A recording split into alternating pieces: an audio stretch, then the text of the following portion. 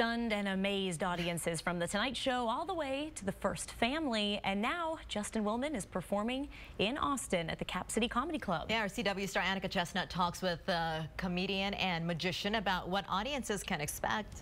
How did you get involved with magic? Because I hear it's kind of a funny story. I was riding my bike when I was 12 while wearing rollerblades to impress some girls, and I was going down a hill and my rollerblades got caught in the gears of my bike, ended up flailing over the handlebars, and I broke both arms at the same time. Ow. Sexy. Yes. And I was in cast for 6 months, and my doctor recommended learning card tricks to get my dexterity back. That's how I became a magician. What is like your go-to magic trick if people put you on the spot? Well, are you putting me on the spot? Maybe. Annika. Okay, quick trick. Are you ready for this? All right, go. There are several genres of magic. There's appearing, there's color changing. There's also where you cause one object to penetrate another object. Are you ready for that? Yes. Deck of cards. Let's go. Butter knife from the kitchen. Butter knife through the deck of cards. You see this? Can I get a no way from? There's no studio audience here, but that's amazing. It's not impressive until you know that inside there's a giant block of steel. That's the only thing that makes it impressive. That's so cool. Magic.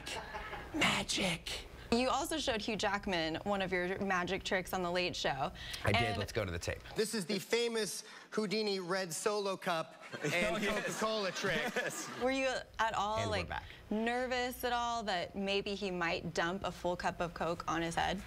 Yeah. He seemed pretty here's nervous. The thing. So that's a trick that I've done for a very long time. So you get overconfident that it's going to work. But then when it's Hugh Jackman on Jay Leno's couch, you start to second guess everything. So my life flashed before my eyes. And luckily it did work, but I was more nervous for that than anything ever. Well, you were also featured on The Ellen Show where you showed her some of your magic drawings that mystified her. And we're back. Yeah, that was the second most nerve-wracking thing ever, because I did a bit where I have to shut my eyes and put complete faith that Ellen is going to hopefully do what I wanted to do, and she did. Well, you're performing at the Cap City Comedy Club right now through January 24th. Yes. What can audiences expect to see from you? So as a magician, I don't want to, I want to guard my secrets, but as a comedian, if you get me drunk, I'll tell you everything. So I think this struggle of magic and comedy will be very entertaining to the audiences. It makes it look very 3D. It's 3D like this. Daniel Kino, one of my best friends, hilarious comedian, is featuring this week as well. So I think it will be, it'll be a blast. Austin.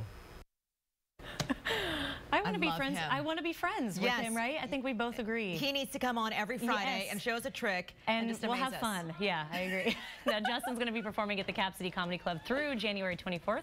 More details online now at thecwaustin.com. We have to ask Annika if he freaked her out. Yes, right.